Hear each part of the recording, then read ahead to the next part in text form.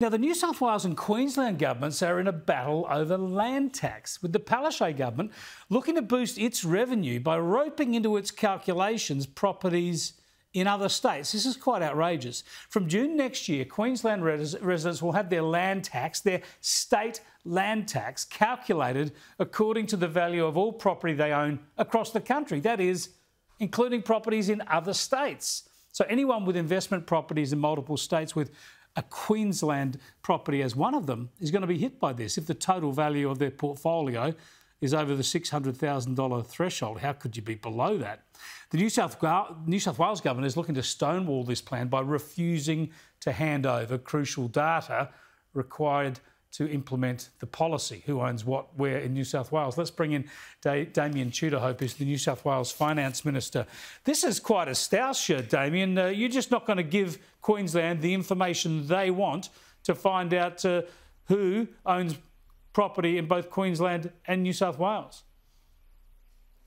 Well, Chris, this is an astonishing tax in many respects, and I've never heard the like of it, where the Queensland government is seeking to raise tax from New South Wales taxpayers based on the land holding which they have in New South Wales. Now, this is a Labor strategy, and one of the really astonishing things is we're not hearing any complaint by the Labor governments of South Australia or Victoria, and you've got to ask yourself, is this a new form of Labor tax strategy where we in fact are going to the taxpayers of other states so we don't go to get a backlash in our own state, and in fact we raise taxation from the mums and dads of other states? And I have to say that the New South Wales government, to the extent that we have our resources or the Queensland government relies on our resources, we won't be cooperating to supply any of that information.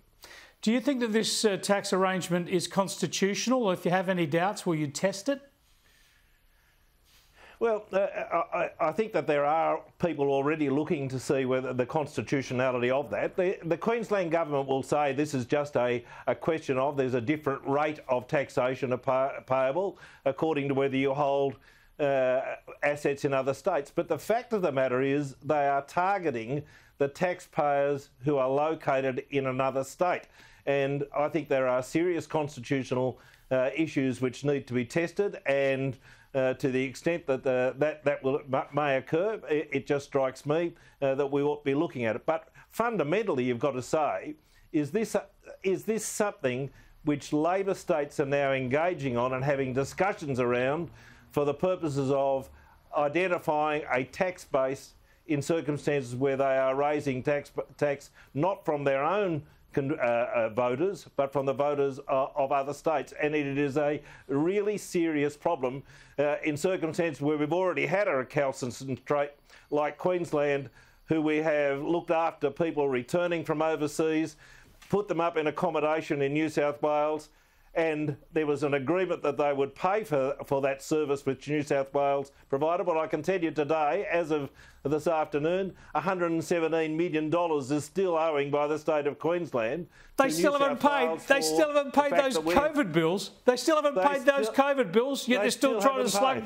New South Wales taxpayers. Extraordinary. Absolutely. So Palaszczuk has a significant debt problem because of the manner in which they run their state.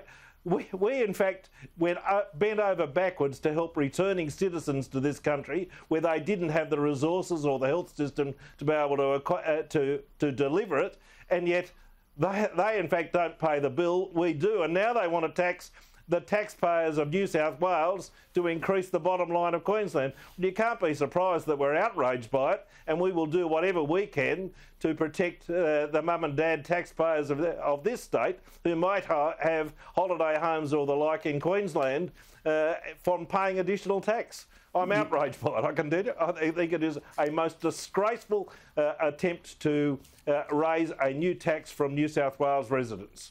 Thanks for joining us, Damien Tudehope.